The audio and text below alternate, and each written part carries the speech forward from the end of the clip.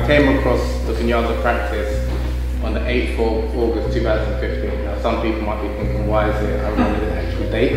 The 8th of August, International Female Orgasm Day. So it originally started in northeastern Brazil by a Brazilian councilman, and the reason why he wanted to dedicate the day specifically to female orgasm was because he wasn't able to satisfy his wife. In order to repay the sexual debt, as a councilman, he legislated an unofficial day in recognition to the female orgasm. So it's not just a day for people to enjoy themselves between the sheets. It's a day to encourage and to raise awareness about female sexuality.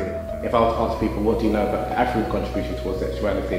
The first thing that comes to many people's mind is FGM. Africans have contributed and black people towards sexuality in a positive light, and I wanted to raise awareness and kind of bring that to light, especially the contributions of black women. So with the Kunyaza practice, it originated from Rwanda.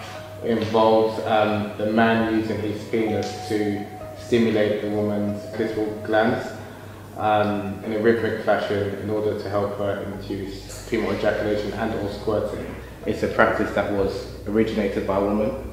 It's generally passed down by women, and it's generally taught by women. So you must be asking, why is the man talking about it? I'm talking about it because I just think it's important, and I think it's important that other women of all ethnicities and backgrounds are aware of the contributions that black women and black African women have made towards this topic. When we talk about things like female sexuality, sexual liberation, body positivity even, it is not a Western export.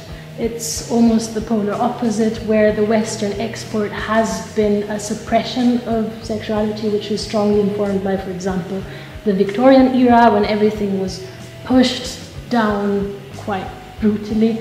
It's something that is ingrained in culture and identity, and that's why we thought the film was really important in challenging some of these understandings and stereotypes. When people referring to then you've heard like people speak about G-spot orgasms, A-spot orgasms. These are all parts of the clitoris, but they're the inner parts of the clitoris. So it's important that people understand like the female anatomy. Now, I've got an issue with that. You know, the G-spot was named after a man. Yeah, it's named after a man, Dr. Ernest Grafenberg. So you've got, and again, it's problematic that a woman's lady parts or part of a woman's anatomy is named after a man. Now, that's okay, we'll just start calling penises Susan. Exactly, right, exactly. There was supposed to be no pleasure for the woman.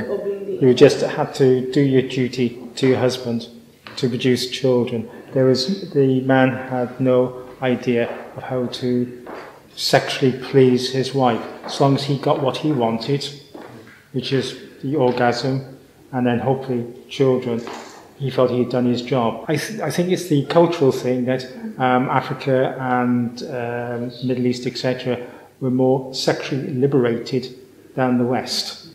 Buganda, where I was born and grew up, but I was of Kenyan parents, we knew that women always outnumbered men, and there was polygamy. So satisfying the husband is a way of having an upper hand over him, or over the other women. That at the point of orgasm, a man is at his weakest, but it's a point a man wants to reach. So we in Buganda, you heard it from a very young age that there are ways of keeping your man. And so from a very young age, we knew that it's a way either to keep your man or to get a man you want. So I grew up and I've always maintained that it's not for men, but I hear outside and I sympathize with views of people, again from East Africa, where, they didn't really talk with their grandmas about this, so they didn't really know. So it's part of the story is that, yes, it's for the men, to please men. It's one of the chauvinistic, patriarchal, all the negative things.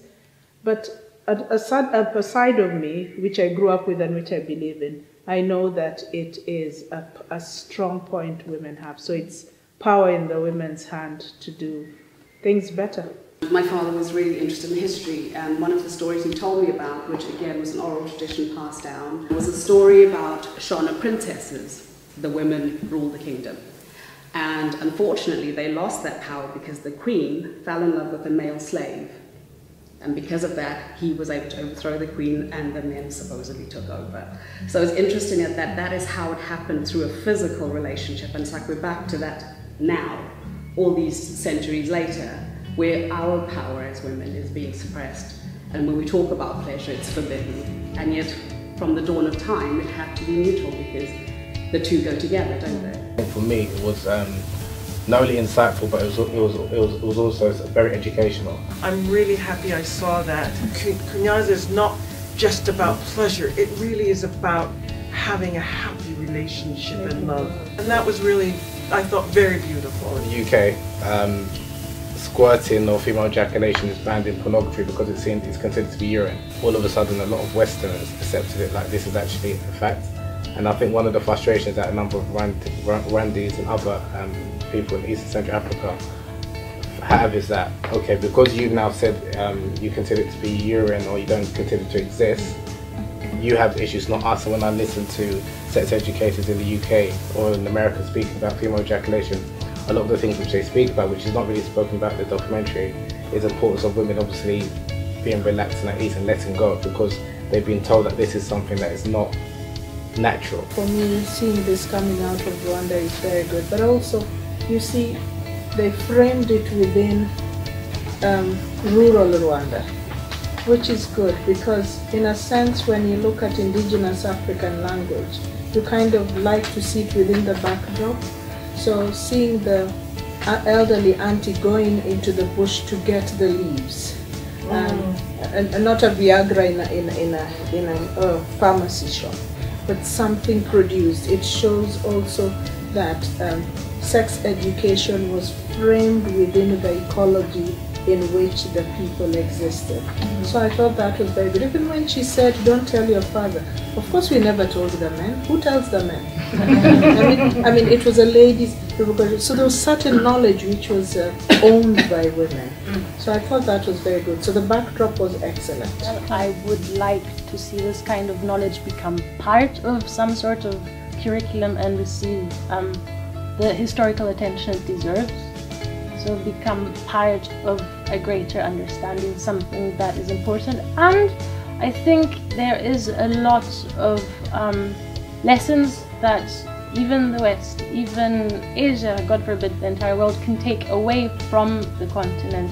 There is practices around community, around mental health, and around sexuality and erotomology that I would like to see them spread far and wide.